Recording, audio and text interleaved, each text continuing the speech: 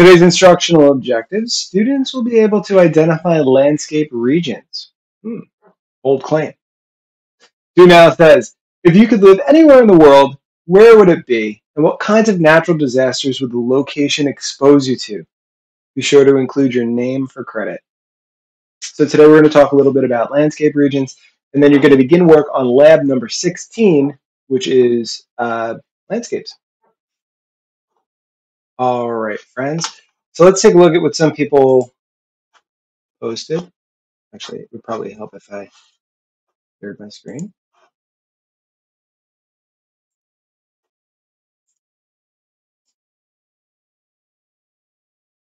South Carolina or somewhere down in the south, then you have to worry about hurricanes or tornadoes. That sounds like fun. What else we got? Los Angeles, but I would have to deal with the heat of forest fires. I would love to live in Costa Rica. The natural disasters are flooding and hurricanes. That's cool, Christina. I would want to live in the Caribbean, but the high heat and the high precipitation would be a problem.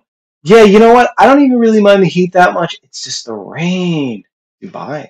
Dubai, low risk for natural disasters, but I would have to worry about sandstorms. Japan. Yeah, Japan's got a few. Florida, but then I would have to deal with rain. I'd also have to deal with Florida. Another person for Dubai. London. Very cool, guys. All right.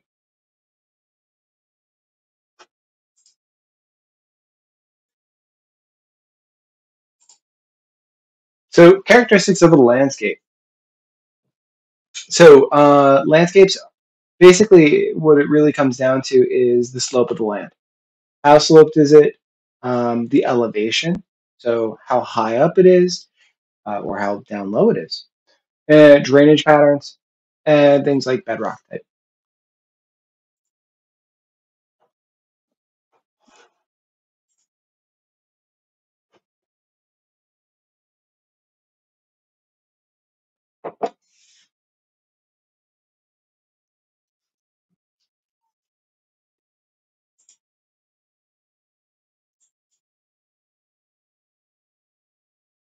Yeah, so this is a place close to home, because this is home. So we live in the Atlantic coastal plain. We do have things that we have to worry about here in New York, particularly flooding. And we also do have things like hurricanes, etc. But because of the low elevation, most of Canarsie is between 30 and 40 feet above sea level. That means that if sea level goes up by 30 or 40 feet, we'll be underwater. Now, it really puts climate change in perspective if we start talking about the raise in sea level. Now, here's the Atlantic coastal plain. Not sure why on this image Long Island's not part of it, but we are. And here, I want you to admire the beauty that is the Atlantic coastal plain. Nebraska is a Great Plains. Very, very boring. Now, to something with a little bit more spice, we have plateaus. Miss G?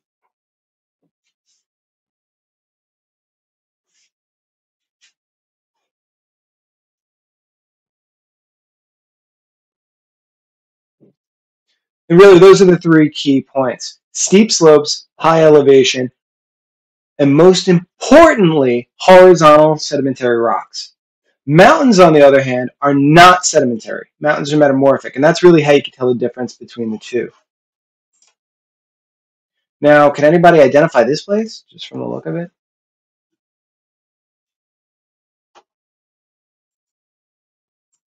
Yeah, look at that. So, Grand Canyon is a plateau. Steep slopes, flat tops, horizontal sedimentary bedrock.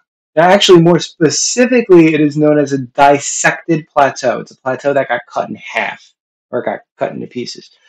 And again, that was cut by the Colorado River.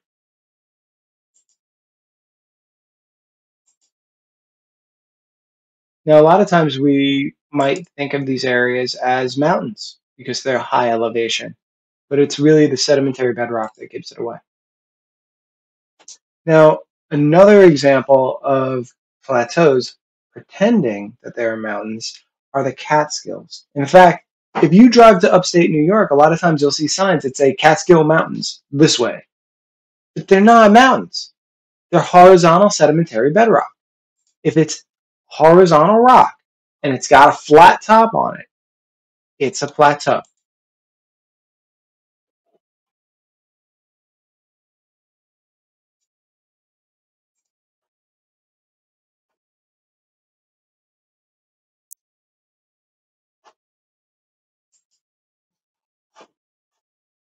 High elevation, steep gradient, non-sedimentary, faults, folds, tilts. Classic example, Mount Evans. Here I went on a trip to the base of Mount Marcy. Actually, climb Mount Marcy, but just use one picture. You can see lots of metamorphic rocks. So it's not that round, horizontal, sedimentary. It's large boulders and cobbles. And I'd like you to take a moment in your own way, draw out what you think a plateau should look like, and draw out what a mountain should look like. It doesn't have to be 3D. 2D is perfectly fine, but illustrate.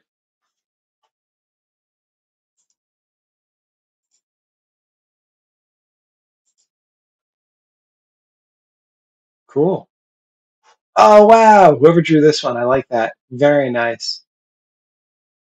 Mountains, and that looks like a chair. Oh, I'm not sharing the right tab. This one, mountains and a plateau.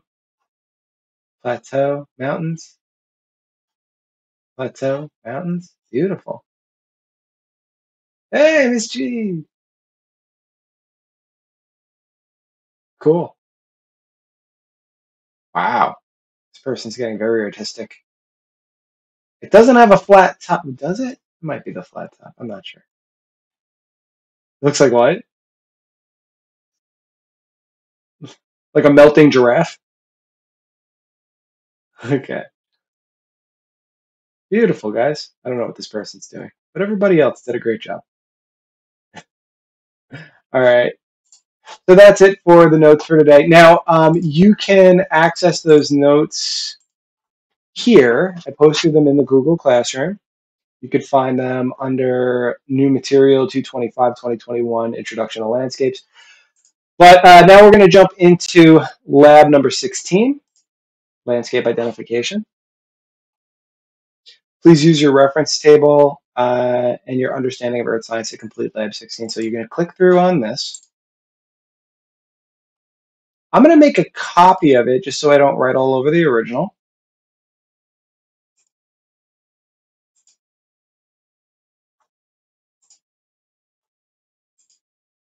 And that's the one I'm going to do the editing on.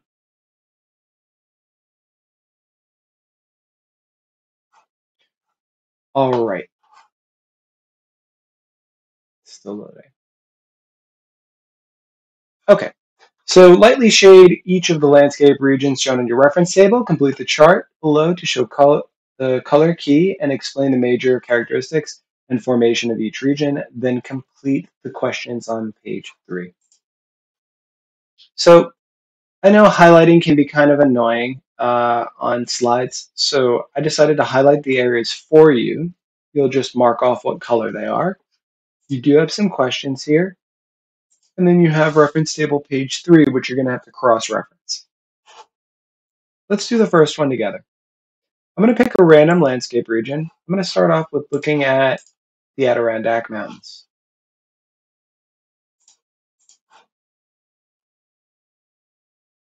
So, landscape region.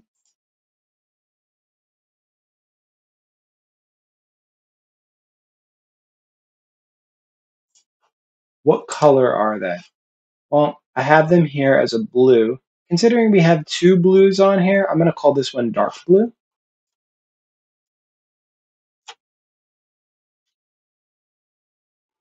Then characteristic, rock type, age, and formation. Well, they're mountains. I know that for sure. But what else do I know about them? Now you'll see over here on the left-hand side, I have page 3 of the reference table. If I click on that, you'll notice that an overlay is matched up. So this section and this section are the same. See where it says Lake Ontario? See where it says Lake Ontario? They're in the same spot. So all you got to do is flip between these two slides. So what kind of rocks are the Adirondacks made of? Now, you could go back to the notes and look that mountains are made of non-sedimentary rock, okay? But let's be more specific. Let's go back to page 3 on our reference table, and you'll notice we have all these squiggles in the area, and we have these things that look like sprinkles. Squiggles and sprinkles. Let's go to the bottom. Squiggles, sprinkles. So it's the last two on this chart. And when did they form? They formed during the Middle Proterozoic period, and they contain things like gneiss, quartzite, marble. These are all metamorphic rocks. So you see, reading this last part of the chart, in fact, I'll throw down a little area there to highlight it to show what I'm really referring to. So I know it's from the Middle Proterozoic, and it contains metamorphic rocks. So I'm going to come back over to here, rock type, metamorphic, age, Middle Proterozoic, if I'm spelling that right. And the formation, rock type, age, and formation. I'm not sure what they mean with that for formation. It might apply to the other ones. Landscape type, is that a plateau, plain, or a mountain? These are mountains. Simple enough. I want to do one more with you. Let's do the one that's always pretending to be something that it's not, the Catskills. So the Catskills, I guess I would call that purple, light pink, I don't know. But so let's jump back to the chart and type in Catskill, color, pink, characteristics. So what do we know about the Catskills? So I'm going to hop back to this page right here, and you can see this section matches up with this section. So the Catskills are these little dots. So the little dots are from what time period? It looks like they're from the Devonian time period. So I'm just going to change the color. So the Devonian time period contained limestone, shale, sandstone, and conglomerate, which are sedimentary rocks.